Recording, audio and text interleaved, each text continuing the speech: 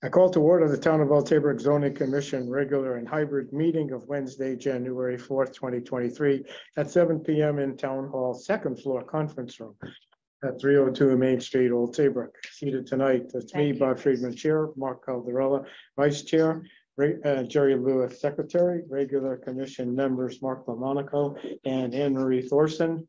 Also present, alternate John Henry, our zoning enforcement officer Chris Costa, clerk Joanne Valley, and one person, David Carswell. Thank you. And we also have speakers. And on two people online, Chris Da Costa and Winnie Gincarella. Hey, everybody. All right, and next on the agenda is minutes of our meeting December 5th, 2022. Any additions or corrections? They look good. Did you find something? What did you find? Nothing. I found nothing. Good. I'll make a motion to approve the minutes of Monday, December 5th. All right, Jerry Lewis vote to accept the minutes of December 5th as presented, seconded by Mark DeMonico. Any discussion? All in favor of approving the minutes of December 5th, 2022, signify by saying aye. Aye. Aye. Motion carries 5 in favor, unanimously 5 in favor. Next on the agenda is correspondence. Oh, we have a greeting card from Nathan L. Jacobson and Associates and Land Survey and Technical Services. They've been in business for 50 years. Good. Any other correspondence? None. Nope. Then we have election of officers. The floor will be open for nominations for chairman. I'll nominate Bob Friedman as chairman. Second. Is there a second? Jerry Lewis nominates me, Bob Friedman, for chair. Seconded by Mark Caldarella. Are there any other nominations? Is there a motion to close nominations for chairman? So moved. Mark and Jerry make and second. A motion to close nominations for chair. And then is there a motion to cast a unanimous ballot for the only nominee? So moved. Mark Caldarella moves to cast the unanimous ballot for Bob Friedman for chairman of the zoning commission for 2023. Is there a second? Seconded by Jerry Lewis. Any discussion? All in favor of the motion signify by saying aye. Aye. Aye. Aye. Motion carries unanimously 5-0-0. Vice chairman. I'll make a motion. I'll make a motion to nominate Mark Caldarella for vice chairman. I'll second that nomination. Then further nominations for vice chair for the zoning commission in 2023. None appearing. I'll move that nominations for vice chair be closed. Seconded by Jerry Lewis. Any discussion on the motion to close nominations? None appearing. All in favor of closing nominations for vice chair? Aye. 5-0-0. That motion carries. I'll make a motion to declare a unanimous ballot for Mark Caldarella for vice chair of zoning commission for 2023. Second. Seconded by Jerry Lewis. All in favor? 1, 2, 3, 4, 5. Motion carries unanimously. Mark Caldarella, vice chair. Congratulations. Thank you, Bob. Nominations for secretary. Any nominations? Nominate Jerry Lewis. I'll second that. Mark Caldarella nominates Jerry Lewis for secretary, seconded by Bob Friedman. Any further nominations? None appearing. I'll move nominations be closed. Seconded by Mark DeMonico. All in favor of closing nominations for secretary signify by saying aye. Aye. Aye. Motion carries unanimously. I'll make a motion to cast a unanimous ballot for Geraldine Lewis for secretary of the zoning commission in 2023. Seconded by Mark Caldarella. All in favor of the motion? Aye. 5-0-0 motion. Jerry Lewis. Oh, it gets unanimously voted in as secretary of the zoning commission for 2023. Thank you. Thank you. Thank you. Thank you. Thank you all. Next up on the agenda is public hearings. Roman numeral 5, a workshop to discuss drive-through windows as an accessory use for financial institutions, pharmacies, indoor restaurants, or other food and beverage establishments. Especially in section 53, the moratorium is currently in force. Is that right, Chris? Yes, it is. Yes, it is. And this the moratorium extends until April 28th of 2023. Purpose is to discuss drive-through operations with guest speakers. David Carswell, Winnie Gencarella, Paul Allen, and Chris DaCosta. Yes, so Chris Costa, our CEO, has given you some background information, and we're asking for some real world on the ground, boots on the ground type issues, concerns, and recommendations, if you might have some, for what might be useful in our determination of regulating drive-through windows. We have 3 different kinds. That's a lot, yeah. So just to give you guys a bit of a background on myself, myself and my family, we own and operate 80 Dunkins, including many in Connecticut, Westbrook, Old Saybrook, we acquired this year. The prior owner was a resident in town and an old friend, and he retired. So we are in Westbrook and Clinton. We kind of pepper the shoreline, Madison. My job specifically is what we're talking about. Remodels, new builds, relocations, that whole thing. So I'm very familiar with a lot of, the process with the towns and what they like and don't like and what we see. Wasn't really prepared in terms of, what you guys were looking to hear. I know I'd spoken to Chris. Certainly happy to answer any kind of questions. I mean, in terms of what we're doing today, and again, I speak for Dunkin', I can't speak for, CVS is a much different footprint and size, and as our banks. For us, COVID has really increased the importance of drive-through. It was always king prior, but it's really just kind of moved it forward. And we are seeing a lot of towns are a bit warmer to the idea. Because it's something that people want, especially something like COVID. Even the Board of Health, there's less touch and all that type of thing. We are probably the biggest change for us in terms of building, as we are building now. If it's new construction, we're generally looking at smaller footprint and really doing a lot of drive-through only stores. The walk-in business is sliding. People don't want to talk to anybody. If it is walk-in, they want to use the app and get out. And we're noticing that seating in stores isn't as important. In some cases it's a hindrance, because the drive-through being the window being so important for us was predicated on speed. When you have just the window that your whole team is focused on, you operate that much faster.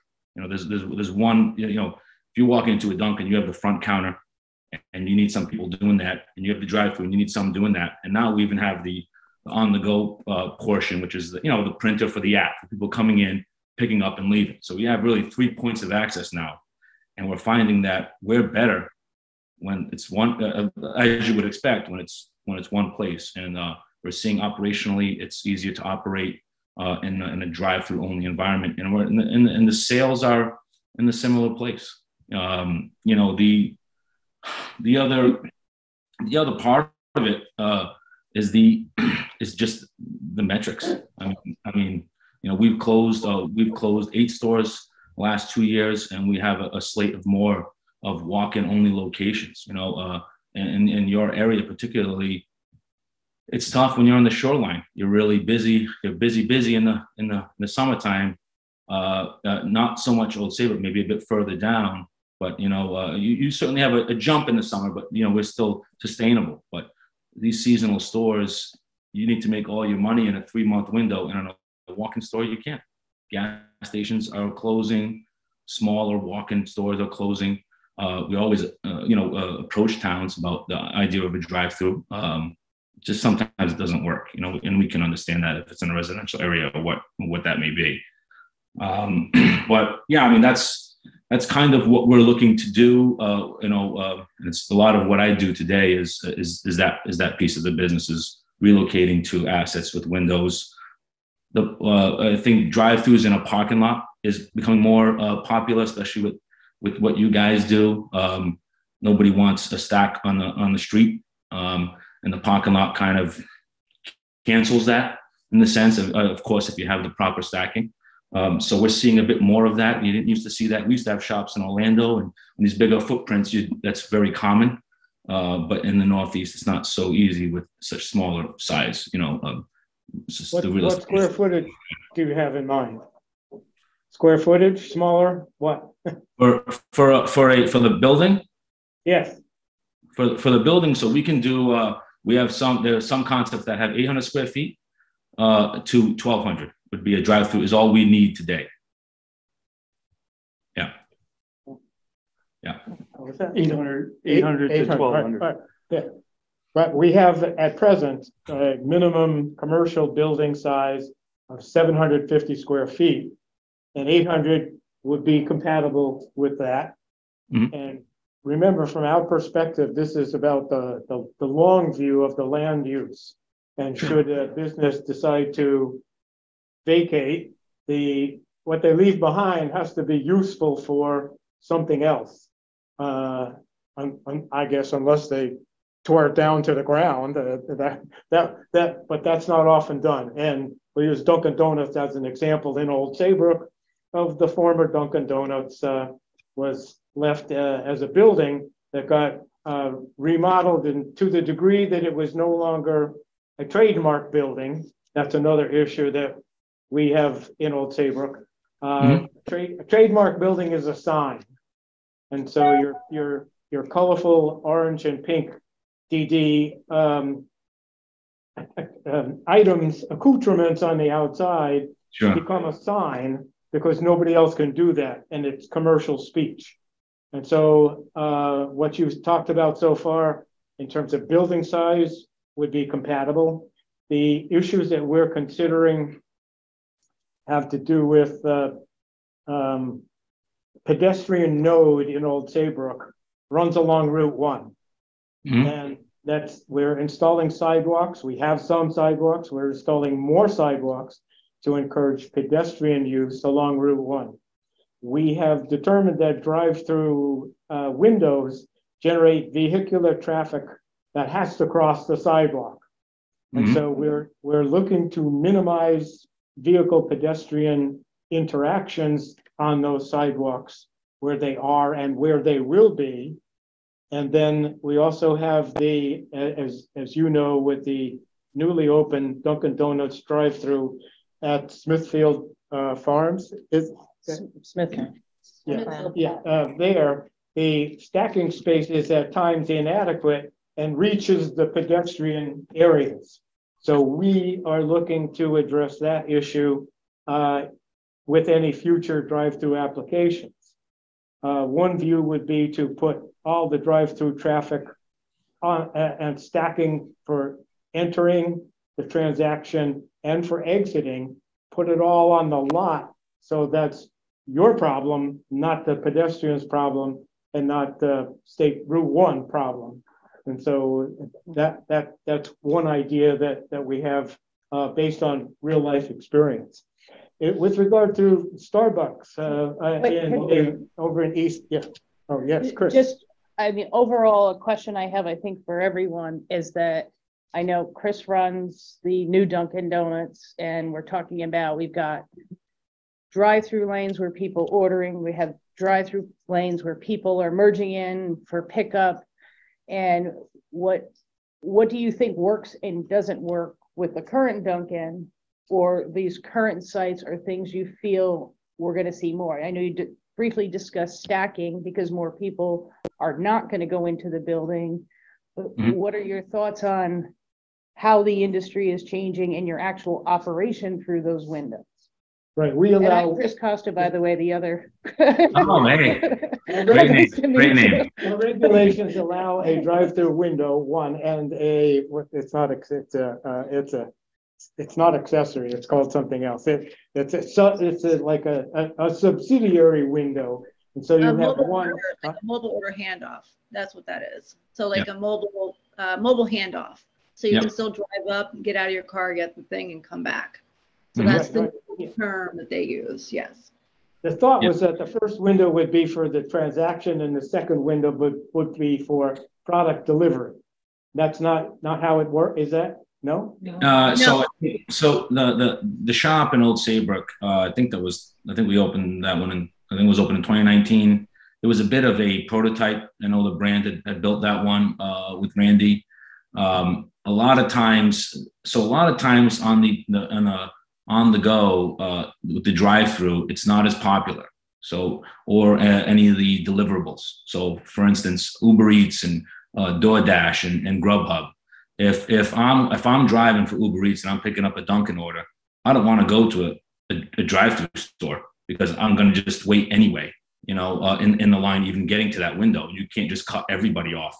A lot of times you have on the drive-through concept, a lot of what we have. So when I say, and I apologize, when I say drive-through only, usually, so I'm building one today in Massachusetts, and it is a drive-through only, and you walk. There's essentially a vestibule. We have one similar in Clinton. We have one similar. It wasn't done as well, but essentially you walk in and you have maybe it's maybe 14 by 10 area. And you'll have it for customers that want to walk in and order on a kiosk. You can do so, which hasn't really taken as much, but it is a pickup area.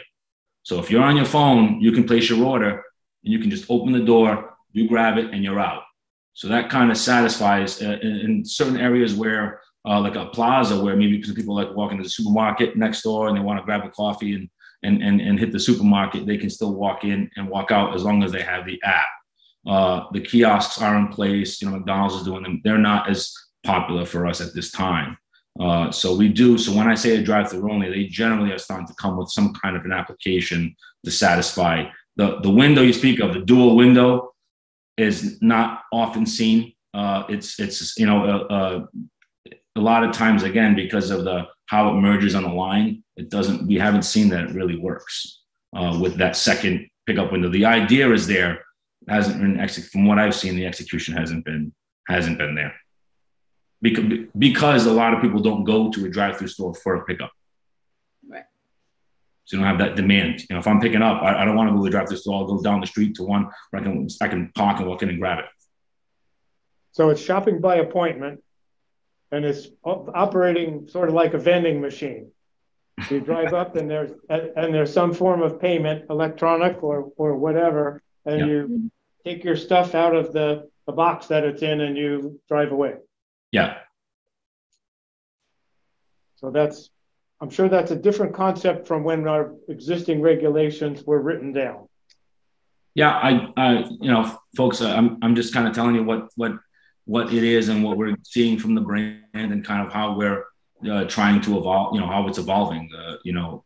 What you guys specifically approve or don't do is, that's not really for me to say. Well, it's helpful to understand the operation. So thank you for coming.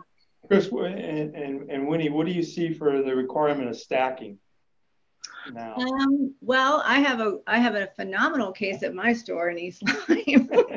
It's the worst stacking situation occurred to man. If any of you guys have ever been there. So the stacking situation, one of the challenges we run into, and again, East Lyme used to be literally a visitor's building. And so it's not designed for what it has been created for.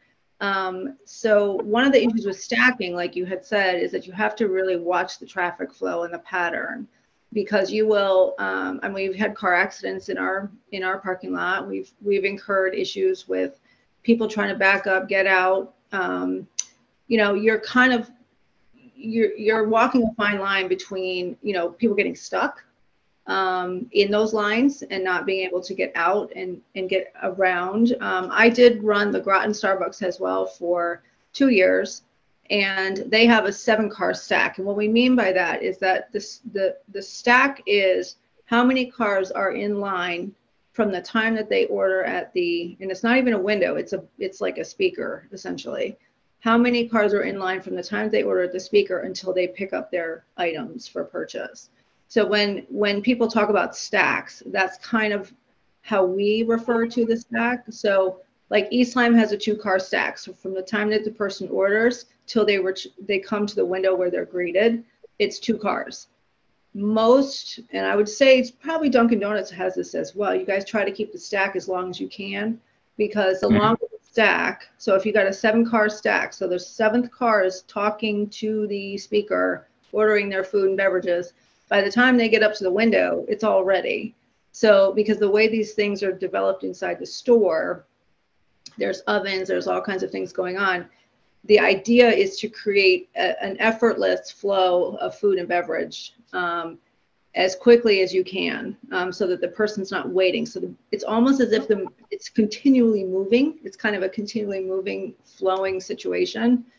I am familiar with Old Saybrook, and I've been there. I mean, I've been in the area for 13 years, and I'm very familiar with the sidewalks and the setup, and the buildings are pretty close together. And you know, this is a tough one. I will, you know, having that drive-through is a phenomenal thing, has been great for business. And if it's done the right way, if it's done with a lot of thought put into it, it can be a beautiful experience. But it's also, there's a lot of things you have to think about, because, you know, with like Chris said, with the advent of mobile order and pay, that's a whole nother animal in and of itself.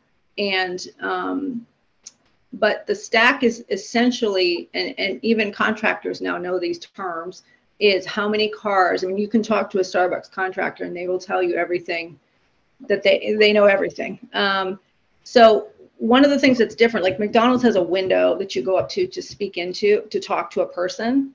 We don't. So all of our windows, I think at Dunkin' as well, is a speaker, or it's a TV. And so you have some ability to, and you should always have like some ability to move out of line if you can, so that you can get out of line if needed. I can tell you from working in pretty big towns, Groton and East Lyme are not small. Many of the cops will not get in the line. They will come in through the mobile order and pay, get their drinks so they don't get stuck in line if they need to leave quickly. So, you know, it is very tricky. One of the things that the towns will often do, in fact, our store in particular has a sidewalk, an egress of a sidewalk on both sides. And the town has decided that they wanted to cut off one of the sidewalks in order to prevent traffic accidents. So we had to put up a barrier. The town put up an actual physical barrier so that cars cannot go over one egress. So we only have one way in and one way out, and that's it. So that's another thing to think about as far as drive-throughs. How many ways out do you have on that property? Because now we only have one way in and one way out. So it's you know, people are not happy, but you know, are the one way in and one way out the same single curb cut, or are they one? Yeah, okay. You come in and then you go out, and so what happens is, and we run into this a lot, and it's, you know, I can tell you the landlord's not happy about it, but he has to deal with it. It was causing, so the 2 egresses, one of them during COVID, we only became drive-through because they shut the cafes down. So our cafe was shut down to come into, and we were only drive-through. And so we caused a lot of traffic pattern problems because the cars came in 2 different ways. So that is one of the issues that you have to look at when you're looking at the footprint of the building. Can you have a way in and a way out for cars coming in and cars coming out? And if you don't have that, which in some cases you don't, how are you going to maneuver that with the window? And how is it going to look realistically, when you have, I mean, we do $50,000 a week in coffee in our store. So I do about 800 to 900 people a day coming through transactions.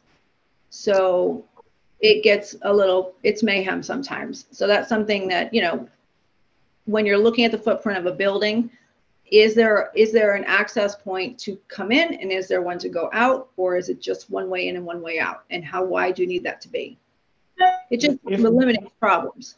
I'm sorry, if there is only one curb cut, so that has to function for entering and exiting the lot, then you have to circumnavigate the building, or else, or if you didn't, there would be cross traffic on site.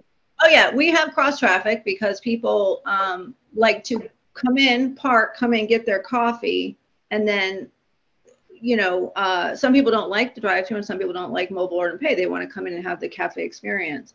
And then when they leave, they have to wait for the drive-thru line for people to move and get away from each other so they can get out of their car. But this has been like this for 10 years. I mean, it's got to be 10 years now. They've never been able to change it, and it's just where the building is. But with you guys having the ability to, you know, I mean, I know I'm familiar with Old Saybrook, so you do have there are areas where there's like large parking lots where it would be a lot more feasible. But yeah, we have to do it one way in and one, like they can go against traffic is what ends up happening. Yeah, I agree with you know, with Winnie's comments in terms of stacking. It's the same. You know, Duncan, if I submit a site to me today, they won't even look at it unless you have at least 5 cars. They won't look at anything smaller. It's got to be at least 5. The stacking after the menu board, you know, the more is always better, because we don't want the same things you guys don't want. But in terms of how it works, she's right on in terms of the stacking and how it works from the board to the thing. It's the same thing. And some places are grandfathered in. So, you know, we're kind of stuck where we are. In fact, we were going to try to extend the drive-through, and if we tried to file a permit for that, they would remove the drive-through. So they don't want us messing with our drive-through. They were not happy about that. So we're going to stick with what we have, or else we lose it all together. But I will say, to Chris's point, our drive-through is 60% of our business now. So it used to be like 30, 40, almost half, but not quite, because we did a lot of cafe business. Mobile order during COVID, that changed 100%. So if there are businesses that want to do drive-through, they're going to look at all of this data, which is going to show them that it's blown out of the water. I mean, it's a big change from 10 years ago when there was a few drive-through places, but they weren't doing the level of business that we are now. But I mean, on any given day, in fact, it's pretty set. My drive-through business out the window is 60% of my business every day. So it's very popular, but it can be very, very, it can cause chaos too. So it has to be done with a lot of thought put into it, you know, and people that know what they're doing. Because if they're not, I mean, I'm sure Chris, after opening that many stores, you're probably very familiar with it, but a business wanting to do that has to have people that know how to do a drive-through the right way. Mm-hmm.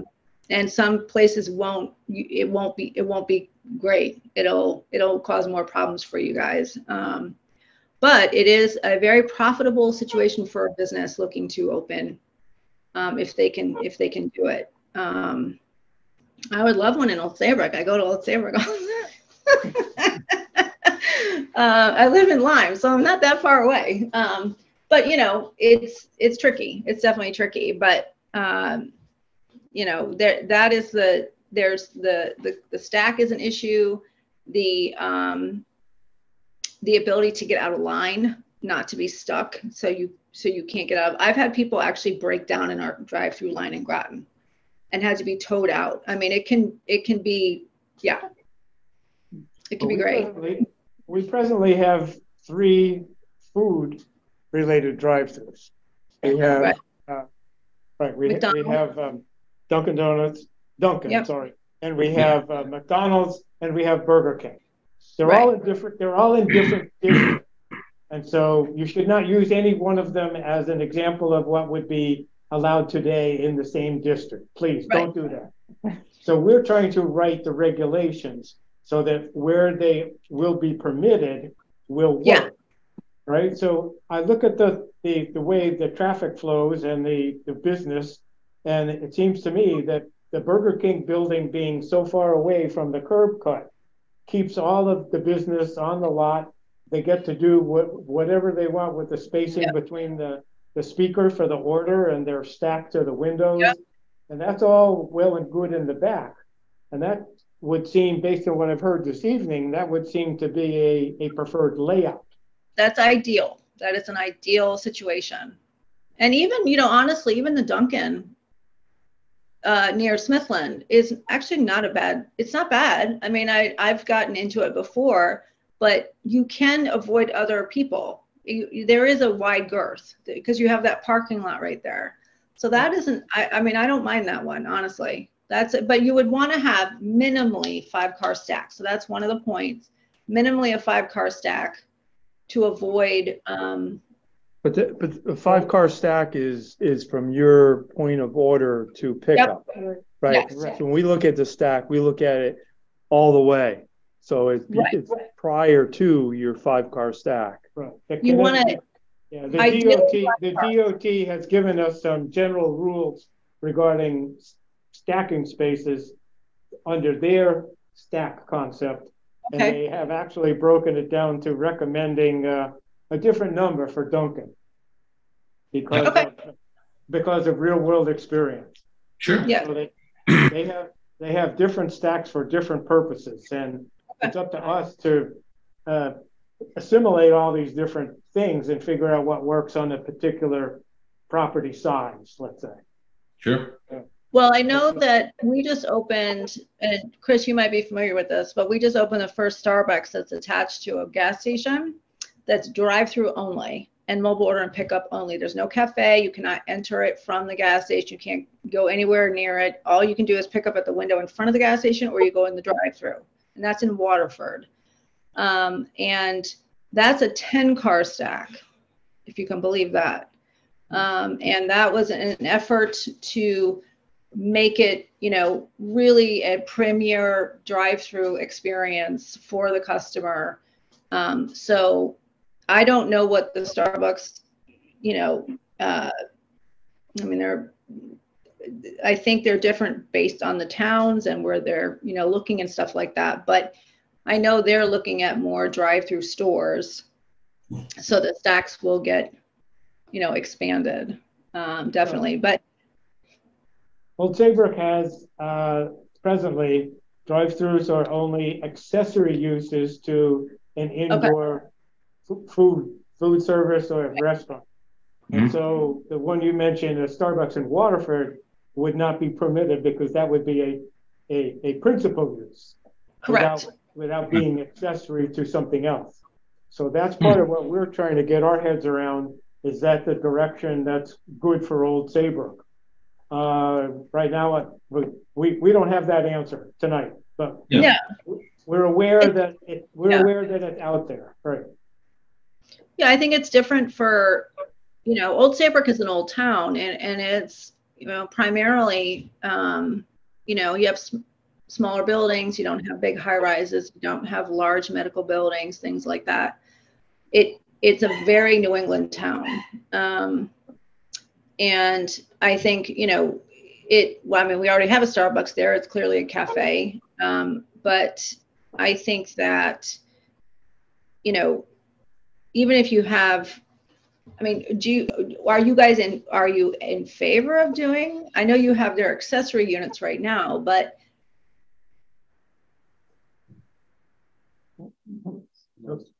Oh. We lost you. The video is off, the mic is on. Lost her. Okay. One of the other points, if I can just throw out there, that I will say that we do see sometimes concerns from, especially when it's if we're looking to put a drive-through in like an area that is somewhat residential. You know, we have some outside the city in Boston and some of these, and in Bridgeport. You know, a lot of times people with Dunkin', maybe a bit different from Starbucks, but there are so many, you know, that people think, well, if you put one in here, it's going to be the one that kind of it causes traffic, you know. And assuming the stacking, listen, you guys are right on with the size of the site. You know, not all drive-through is bad, but the site's got to work. You know, a lot of times we do all the studies and the traffic studies. The traffic exists today. You know, Dunkin' is not a destination; it's a convenience. No one's going to go out of their way. You go to work, you pass 10 of them. You don't go towards one specifically because it's that one. You go to one, whichever one you choose on the way to work. If you make that 10, 11, you know, again, it's kind of particular to our brand because of our throughput is our problem in such a small amount of time. We haven't seen it ever kind of make that concern. A lot of times you're really taking cars off of the road and putting them onto a site all in the morning that are circulating. So it's a kind of a general, like, from what I've seen, a misconception, in my opinion. You know, of course, in certain neighborhoods, they kind of, you know, they want us to provide data with traffic. We do the studies, and they always tell us, you know, we have to come back in 6 months and provide an updated study, and we never get there. When I call, they say, don't worry about it because the traffic is already existing. Again, I'm not speaking so much for old Saybrook, but just kind of something else that we see sometimes. It's tough to say when you go through the process. You know, people want the data, and we understand that, and we do the studies. But it is a lot of times, again, you're on the way. That's the way you're going anyway. We just put one on the way that is on the way to where you're going as it is. No one's going out of their way. Maybe like a Chick-fil-A, if there's only one in the area, that's going to draw. Everybody's going to go there. There's only one. It's a destination. For us, you just pick which one you want on the way. You know, it's a bit different in that regard. All right, Chris? Question. Can I just ask one question before how do you handle the issue of people with the mobile orders merging with the people ordering at the drive-through? I know there's kind of people told me as they go through your Dunkin' in Old Saybrook, that people will cut people off, but then buy the person behind them a coffee. I mean, how does that work? I mean, does it cause people fighting or traffic jams? It's kind of what I mentioned. I mean, a bit new to the store, to that one particular. You know, we've had it for 6 months, but it is, in my opinion, why it doesn't work. That merge piece. You're right. The car comes in and they just want to get their stuff and they're ready, so they kind of cut somebody else off. It's kind of something that happens. There's no real. We have our job inside the four walls, which is to get everything ready and get it done as fast as we can. You know, it's just kind of it's not crazy often, you know. I mean, again, the mobile pickup on drive-thrus isn't a huge part of the business on drive-thru stores. But, you know, that's kind of why the merging, it's difficult. It's probably easier just to go in and pick it up than sit in the line. I've sat in the line at Dunkin' Donuts. No one cuts you off. They sit and wait for you to let them in. No. It has not ever been a problem at all. And it goes very quickly. Because everyone's so nice. Everyone's nice here in Old Saybrook. That's why. Oh, yeah. I don't know about other towns. I like you. Chris, I have a question for you. You mentioned earlier that you're designing strictly a drive-through facility. Mm-hmm. Does that contain two separate, one on each side of the building for pickup windows? No, we would call that, they have a double drive-through. It's a bit of a newer concept. We don't have any of those in New England. You need a kind of a wide space for that, big piece of property for it. This one in particular that I'm working on, it was a Santander Bank. It was a drive-through, and not a huge building in a plaza, in a big Y plaza. And again, just putting the window in the vestibule, we're again building out a bit so it can attract some people to come in and grab they can still place their mobile order and grab. And there is a kiosk if they choose. They can technically go in and place an order and just wait, and it'll be dropped off from the counter right in front of them in this little kind of area. That, in my opinion, is what. Listen, you can't, and it's not all of them. I mean, we're not like, Starbucks still has like that people that want to sit down. You know, I know when you said she's about 60%. You know, Dunkin', it's, you know, we're closer. In some stores, you're around 80%, 75. I mean, it's a big jump, you know, for us, because no one wants to sit inside, and not as many people want to sit inside a Dunkin'. That's maybe the biggest difference between the two brands. But we wouldn't do all. Again, you're not going to see all drive-through only stores. You know, it's kind of, you want to have some, but you know, you don't need to have 5 stores in one town that all have seating. I mean, that's unnecessary. So as it's evolving, we're changing, pulling some back, and changing how that looks. If you had the ability to develop a site from scratch, where there was nothing on the property, and it was going to be a drive-through only facility, how do you envision that? You know, if it's somewhat of a elongated piece of property, you know, the stack can kind of whip around and come almost like a U shape, right? But you want your level to be deep, so you know, so you can stack most amount of cars. It's kind of a tough question to answer. Everything is. I've never really had that. You know, I wish we had these blank sheet of paper to kind of draw how we want it to look. We usually, you know, morph it to make it work as best we can, especially in so much of these tight areas. It is, you know, guys, New England, you know, it's been around a long time, and it is the thing I will say, which is not, you know, necessarily what you guys kind of aspire for, but the customers always figure it out. We got some crazy drive-thrus from the old days, and they are zigzags and crossovers, and somehow customers figure it out. I mean, trust me, maybe our highest volume store, one of our highest volume stores, it's a mess. And we went to the town wanted it. So we said, okay, if this is what you guys want, and it works. I mean, it is a mess, but it works. They figure it out. It's like, you know, Gotta have their well, it's just what it is. I mean, thank you. Good. Dave's been patient. Dave's been patient, yeah. Dave's been patient. Dave wants a cup of coffee. I'm Dave Carswell, manager for Guilford Savings Bank. We're located here in town at 840 Boston Post Road. So right on a main thoroughfare that you're addressing tonight, all right? I think I'm going to speak more to what we have really in front of us. It's changing habits, how we're doing business, and I applaud you as a body for addressing this. Now, if you're familiar with our location, you as a customer, as a client, would enter on the west side of the property, right? And we don't have a stacking problem. The reason we don't have a stacking problem is because this body and the Architectural Review Committee 15 years ago, ultimately, we agreed that the entrance would be to the west, and you would enter, after the transaction, leaving the drive-through, you'd exit to the north, right? Which, by the way, Old Saybrook Police Department loves to park in my parking lot, and I love it.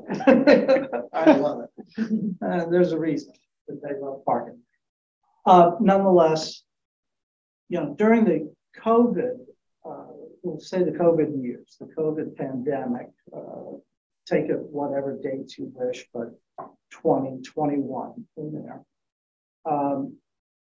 You know, 100% of our, virtually 100% of our business was done through the drive-thru.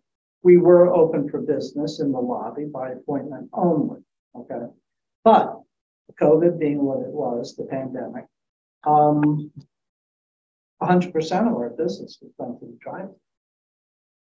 There were times that cars were stacked, but the way our property is designed, it was a non-issue.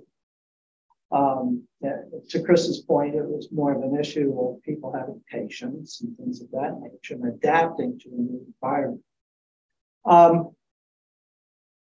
Currently, we took a survey built some data, and from the months of June to September of 22, 61% of our business was done through drive-through, of our transactions, okay, done through drive-through. So again, that supports Winnie's experience in that, right in that 60. Does that even include online transactions like from your computer and your phone? So you raise a great point. Because digital banking you've got three factors, all right, three considerations. In lobby, right? Drive up and online banking. And that, Where does ATM fit? well, the ATM, frankly, is in, that's going to be a drive up transaction. Okay. Because for us, we have dual lanes and the ATM is in the outside lane. Do you have an ATM in your building too? No, we don't. No. And that was by design. But when we start talking total transactions in a given day, the digital business is tremendous. And similar to coffee, you order your coffee, you go, you order it online, right? And go and you pick it up. Well, digital business with banking is significant. And it's going to be changing even more. Banks of the future are going to be much smaller. The more recent banks, branches that we've opened since the pandemic, we've opened 2. Their footprint is much smaller, and it's to address largely the digital transformation that's happening. We haven't. We've been watching our business, and really what I want this body to think of is the changing habits. Exactly what you brought up, is that more business is being done online, habits are changing. Before COVID, there are certain age groups that we would see in the branch regularly. Now, since COVID, those age groups have gotten used to driving through and not getting out of the car. I don't know if it's because they need hips and knees replaced or what, but they prefer drive-through. And we're starting to really see, and it also speaks to the busyness that we live each day, how busy we are, and the rush need to get places and do things. And so it's incumbent on businesses to enable society to do business the way society wants to. So as far as stacking goes, you look at Liberty Bank. We really don't have a stacking issue at Liberty Bank. They're set up similarly, in that you'd enter and have a right angle exit. They exit out onto Main Street. They've got 2 lanes. Periodically, well, pre-COVID, periodically they would back up onto, what's the side street there? Coulter. The fact that the exit is right turn only correct. helps, because if there were left turns involved, there that one. Nightmare. Nightmare. And sometimes it's not so easy, depending upon the time of day. It's not so easy on Route 1 either. Yeah. There was a slight backup yesterday, just because it was a busy time on Route 1. You look at the stacking issues for Bank of America, for example, and they've got a very short ride. All right, it doesn't take much for them to back up onto the side street. Yeah. But all of those things are changing now, and because of people's habits. And And so I think the timing for this body to address exactly what you're talking about, it's very timely. Now, do you see ATMs phasing out as people, I mean, people are using less cash?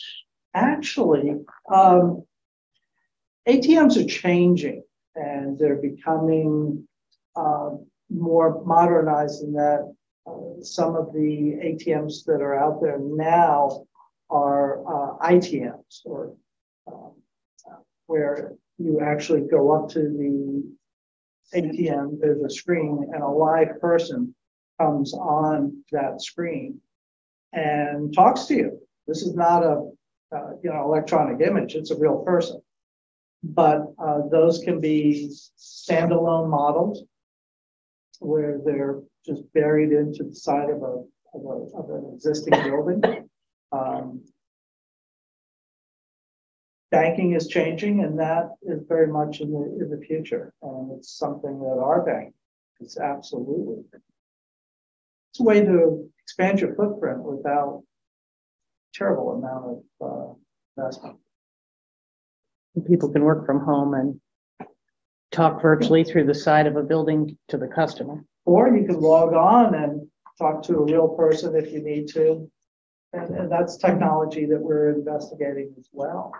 And so that takes digital banking one step further. But it gets, that's one component. It doesn't address the traffic concerns that we're speaking to today. So the earlier part of our meeting this evening had to do with housing. And there was a big push for Old Saybrook and everyone else in Connecticut to increase housing types. And one which we are looking to increase is to have residential over commercial. Are there any examples of residential over a drive-through? I've never heard of one. So, in full disclosure, I'm past president of Hope Partnership. And we, as you may already know, create affordable workforce housing. And so when we start talking, right, Jerry? Yes. So, and again, in full disclosure, I'm chairman of the properties committee for Hope Partnership. So, along those lines, we just recently opened a completed transformation of Spencer's Corner in Saybrook. And that's a case where we renovated three stories of commercial property, consolidated the first floor to commercial only, condominiums, commercial condominium office space. And the top two floors we created, second floor and third floor, we created 17 apartments. They're beautiful. Yes, they are. I haven't seen them. They're beautiful. But along those, there's no reason why mixed use, Hope Partnership is continuing to look at mixed use opportunities, in part because land has become so scarce or unaffordable. One of the two. Yeah. All the easy lands has already been All developed. the easy land's gone. What's left is either unbuildable, Yeah. a lot of. And we don't have sewers. And you don't have, Old Saybrook does not have sewers. Most of the shoreline does not have sewers. So we can speak for another hour on this topic alone. But what's now known as the lofts at Spencer's Corner has been a fine example for the Connecticut Department of Housing, because it is mixed use and has been very, very well received by the residents and the commercial. Look around Old Saybrook. Are there properties that could be transformed to mixed use residential? You bet. Yeah. You bet. I think what we're kind of thinking though is as we go more towards mixed use, what do we do in that situation where you have a drive-through proposal with apartments above? It's gonna be a challenge. And I mean, I don't know, Chris, do you have any, or Winnie, any experiences with apartments above drive-throughs? I'll be honest, guys, we don't, and there's none I can think of. Not, you see a lot of, obviously mixed use is huge, and certainly in the cities, you see them everywhere. But I would guess, there's issues with parking, behind the building, and how do you make that work? I haven't, and there's none that I can think of personally. No, I May can't. not work. Yeah. And on top of that, you've got the concern of traffic versus Right. That would be- That's the ultimate pedestrian vehicle conflict. If you lived at the drive-through, yeah. You mix Also, it I would think with- air quality issues for people that live. Yeah. Yeah. You got just. Oh, yeah. Oh, yeah. Sure. Yeah. It's not, I'm trying, yeah, nothing really. I think one of the things too that probably should be put sort of into the thought process of it too is that if you have a drive-through window and say a business wants to do a drive-through, and so they're proposing this, one of the sort of key aspects of a drive-through window is speed. And we actually, and when I say speed, I mean that whatever it is that you're creating or you're giving out that window should take a finite amount of time to do in order to create a good experience for a drive-through. So banking, generally, I mean, I've gone in drive-throughs with banking. You can, it can be like a 5 to 10 minute process, but anything that's going to take 20 minutes, 15 minutes is going to be wearing on the customers, and it's going to cause more problems as far as if you have a sidewalk situation.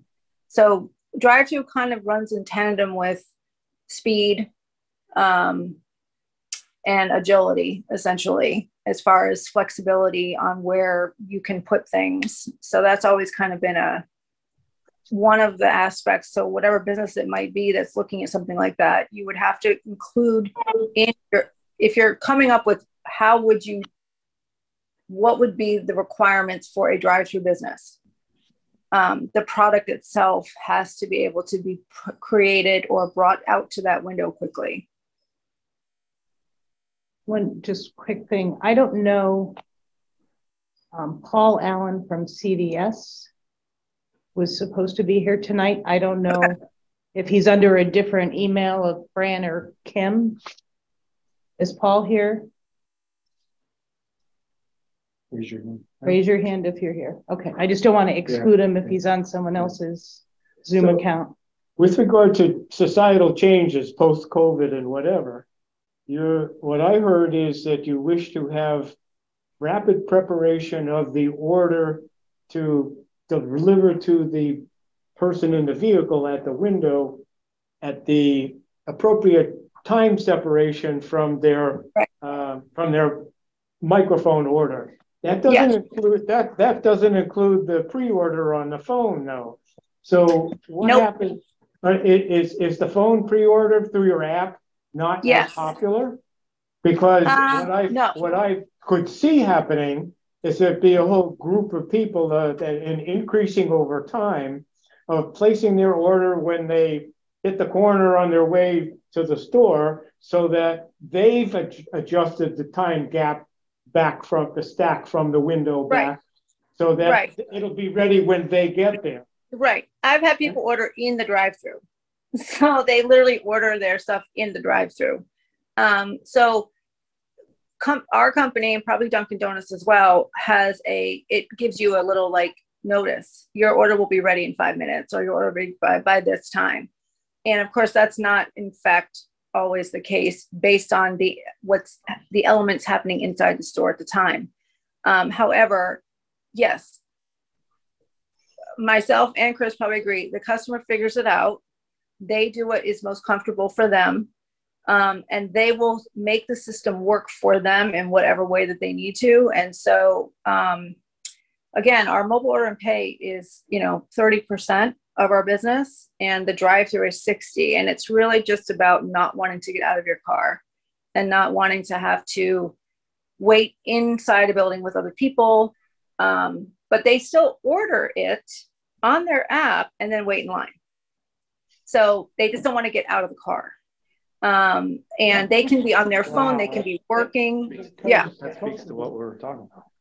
I think I know for myself, I agree, with Winnie's comments. I mean, I don't, what we see across the board is that in terms of the mobile order, again, I mean, if you're someone that wants to order on your phone, usually they will find, again, now we're peppered quite a bit, so it's maybe a bit different than even Starbucks in that area, although in Mass, Starbucks is everywhere too. Yeah. But they find the walk-in stores. The walk-in store apps, the app usage is triple, sometimes 4 times as much as a drive-through. If I'm gonna order on the phone, I'll walk in and get it and leave. Why am I gonna go to a drive-through store and wait and to see? Maybe there's a lot of cars, maybe there's not. You don't know. But if you're gonna place an order ahead of time, why wouldn't you just order one where you can just park, walk right in, and get out?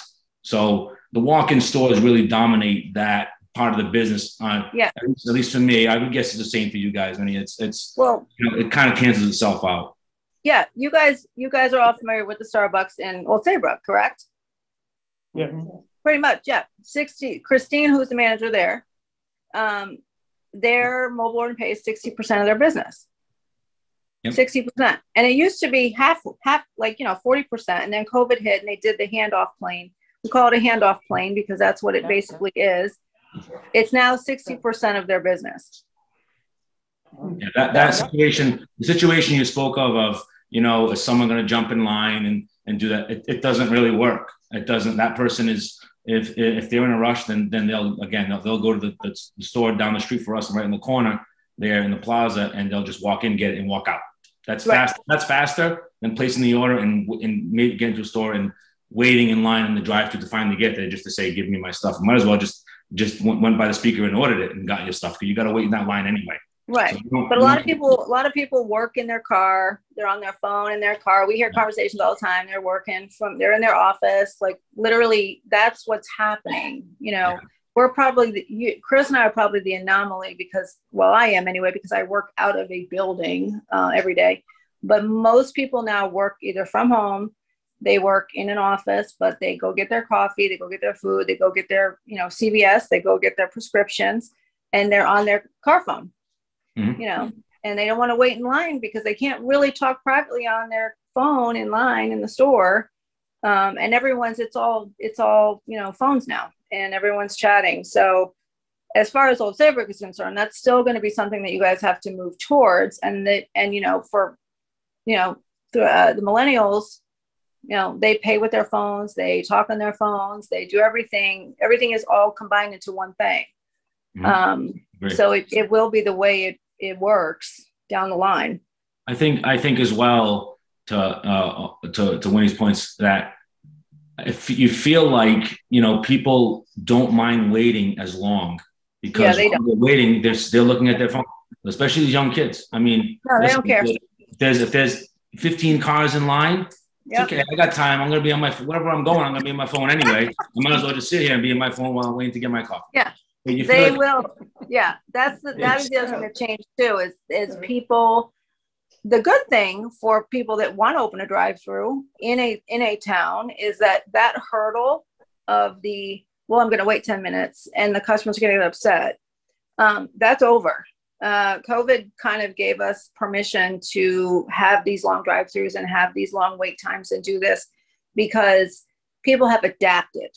And that's a real thing. People have actually adapted to that. And I've watched it. I mean, I see it every single day. It's crazy, but 10 minutes, 15 minutes, if there's a problem at the window and people are waiting, they'll wait. So having a drive-through window, not just an accessory window, but actually creating a building that has a drive-through window.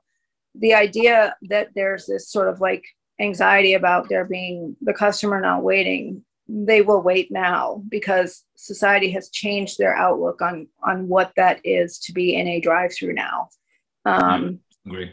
They don't leave. I mean, like I said, it used to be No.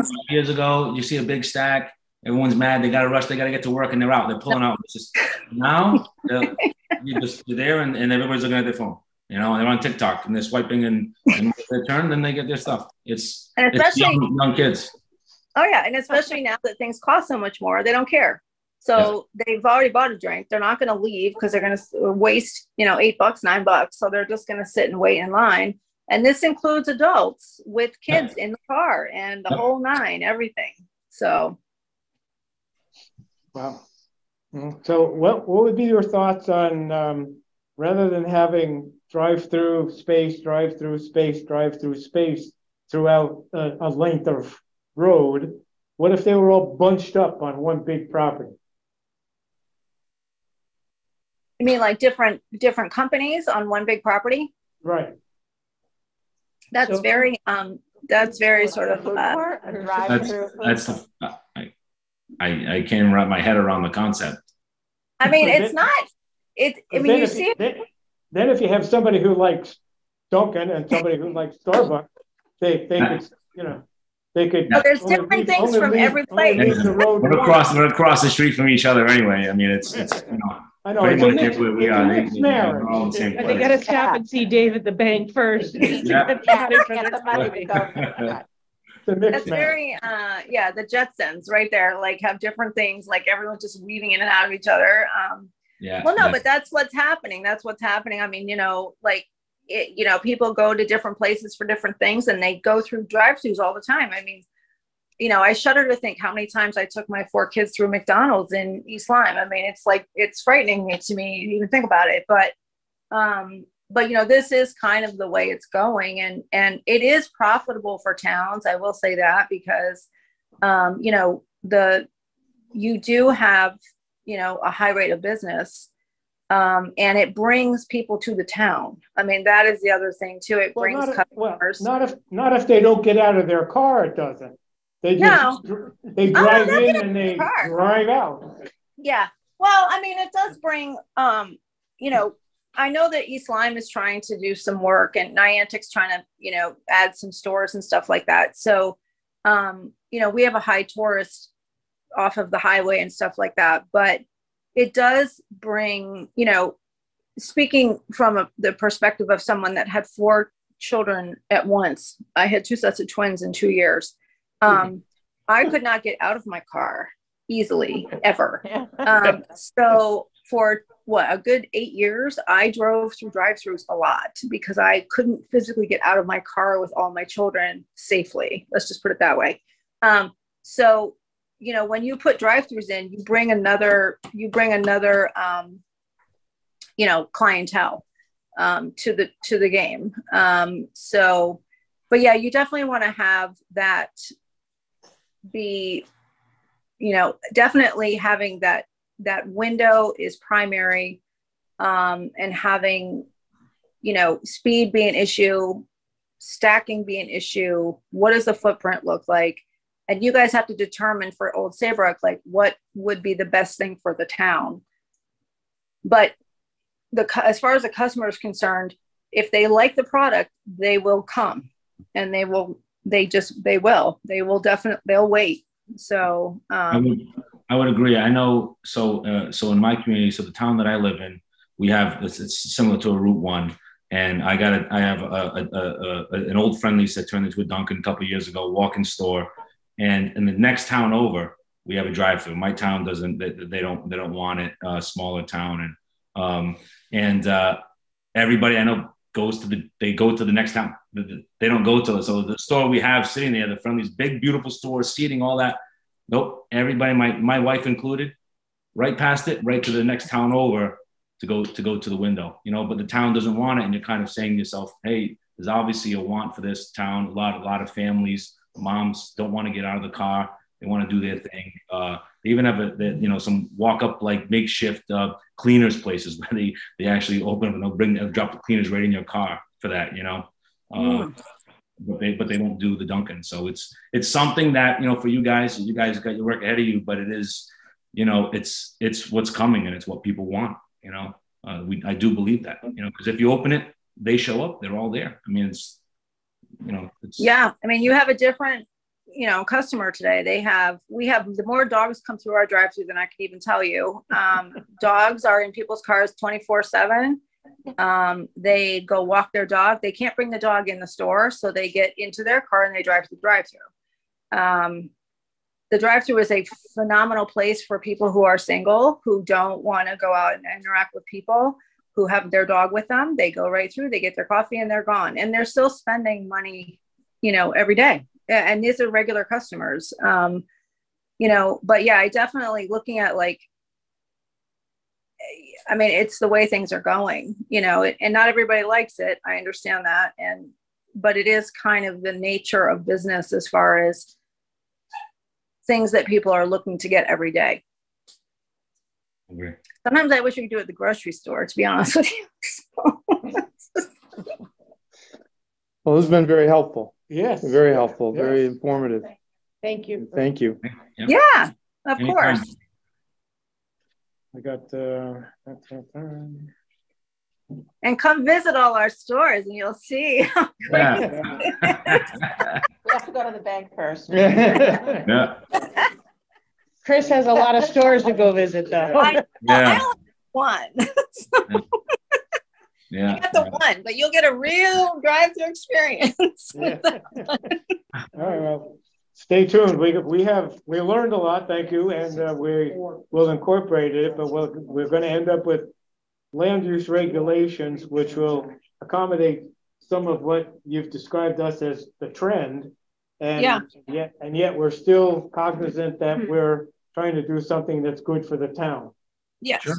And bringing business is one thing, but bringing vehicles that drive in and drive out may not be the best thing for the town. So by putting things in the right places, we'll try to achieve a balance. Yes, definitely. Sure. Definitely. Sounds good. Okay. All right. Thank you very much. Thank you. Thank you. Thank you, everybody. Have a good night. Have a You great too. night. Bye now. Thanks for coming. Great to Yes. see you all. Same here. Yes. David, I'll talk to you tomorrow. Thank you again. Thanks. Good to see you. Well. All right, so we want to look at the rough draft, go through it once over and Did we pass them all hit the around? rough spots Okay. and come back for fine tuning another time. I mean, it's really up to you. I just took a bunch of ideas and Well, kind of, Chris's email said that she received only two comments from people ahead of time. so I have the And clue. You now didn't that have we've mine. had this, all right, we're going to, we'll sign it to everybody again. That this time you don't get to say you're waiting for more information if you were. This time before our next meeting, you have to fill in the blanks for numbers, pick a number if there's two, or make up a new one, and figure out some finer points and incorporate. and there may be things in here you absolutely don't like. Yeah. So, I mean, this was just trying to pull from different places and different ideas, just something to start Yeah, with. it's a starting point. It's No, pretty it's clear, good. it's pretty clear that these restaurant is a way different than the banks and the pharmacy. We could have all of, how many banks we have? It's like 6 or There's a 7. lot, yeah. They're not even a problem, really. Maybe because of the location too, but this whole restaurant, these people are just in a world of, they don't even know what goes on outside the building. Just how long does it take to get the donut ready? It's a whole different thing for them. They're not even thinking about the traffic problems and, right? Right, yeah. So how many of those do we want? So I would say things that I would look for comments on is a drive-through food service thing allowed as a principal use, or must it be accessory? And we have a minimum building size of 750 square feet, which is big enough for Duncan. But will that be necessary in the future? Should we stay with that for the future use of the land? Should the drive-through window business go away? What do you do with a building that's made only for a drive-through window, except wait for another drive-through window to fill it? Yeah. Whereas if you had a 850 square foot building, there would be a lot more use for it to fulfill. So principal versus accessory required is a key decision point, I would say. How many drive-throughs at what density, same lot, distance separating different lots, that's another big consideration. And on-site traffic flow, I think we'll eventually come up with either discussion with the traffic consultant or the people who have experience, like we heard about the police department likes this layout, that we can pick a preferred layout. They park there because it's good visibility to see people, Yeah. not as far as the banking part of it. They like No, it no. As That's part why of they the park there, observing. It has nothing to do with the bank. I think Yeah. we should have a picture of what would be a good layout and what would be an acceptable layout and what would be unacceptable. So we don't make things worse. Yeah, It seems, I'm just kind of brainstorming here because you're gonna send me comments. It seems that pharmacies and banks have less of a stacking demand. yeah. I disagree with pharmacy. Because Well, CVS. depending on how, we only have one and their stacking is adequate, but if you've noticed in the last 5, 6 weeks that because of the outbreaks with flu and everything else, the lot is full and the drive-through is wrapped around the front of the building. Oh, it is. Yeah. Yeah. It's when I'm In the afternoon, see, in the afternoon. and I don't go in Yeah, yeah. because it's just, So- because the cars are. It's almost, I would say that the pharmacy would be similar to a food establishment in Okay. terms of that. Doesn't take a little long bit. time to- Obviously, the location here is adequate, like David said about his facility, which I use frequently, and you never have a problem. Yeah. But if there was another pharmacy to come in, I think that has to be given the same consideration Right. as the food. Yeah, to me, that's different. You're right. And Yeah. the Because location, more and more is going to that. I mean, if the CVS person was here this evening, they probably would have indicated that business is equal to the 60% that the coffees Yeah. places are experiencing. and so that Yeah. comes, that, Yeah, I do. we impact that by. Particularly when particularly when someone is sick or ill and they want to go and get their prescriptions, they don't want to go inside, Right. right? So it's only an If you could increase, huh? if you could keep the sick people outside in their cars, that would probably be better, yeah. Right. Wow. All right, So, but we would impact that by a separation distance of the window from the curb cut. Right. And the stacking space on the lot would have to also be considered as a separate thing to be separated from the curb cut.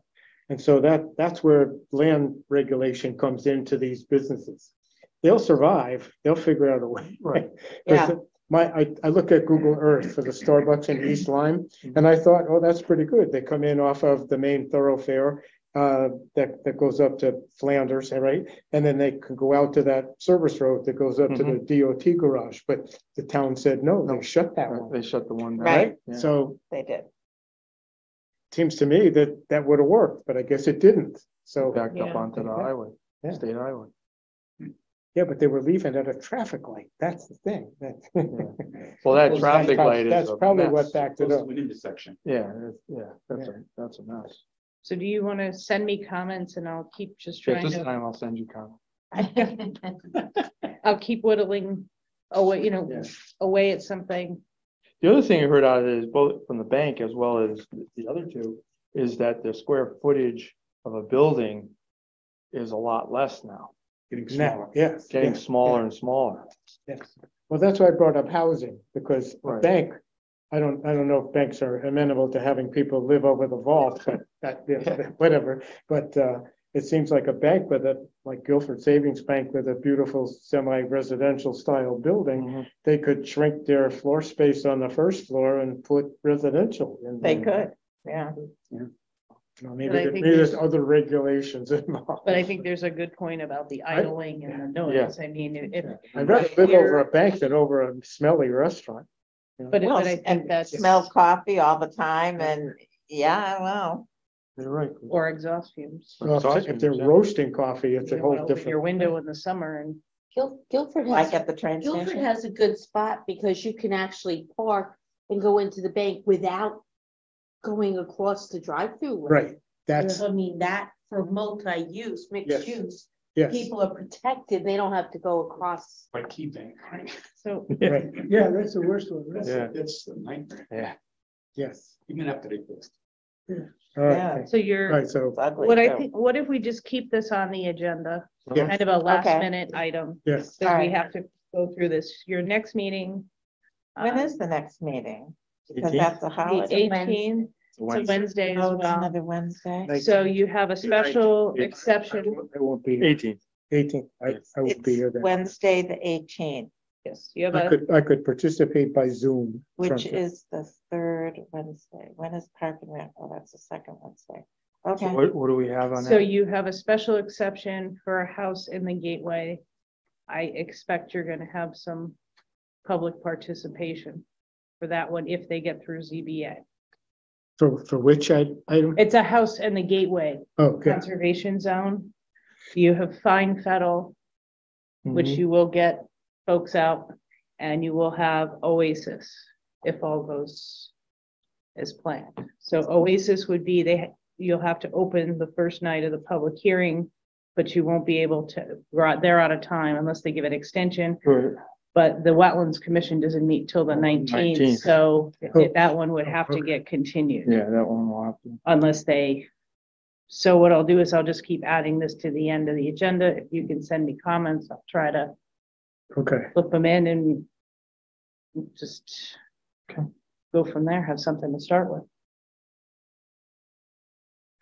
Sounds good. And then just the 6th is pretty open depending on whatever gets continued from the other meeting, which probably could work for a workshop. But you also have a petition to amend the regulations for cannabis cultivation. I read about that today. So you're, oh, was that in the Examiner? I didn't It's see on the it. website. It's on the website. I'm gone on February 6th. I'm in Florida. so we'll just try to plug away at it and go from there. I've been there for 3 meetings. You're going when? He's going to Aruba. Again? Yeah. It's that time of year. Good for you. You can zoom in. Yeah. I don't think we have Zoom. Go from the beach with a.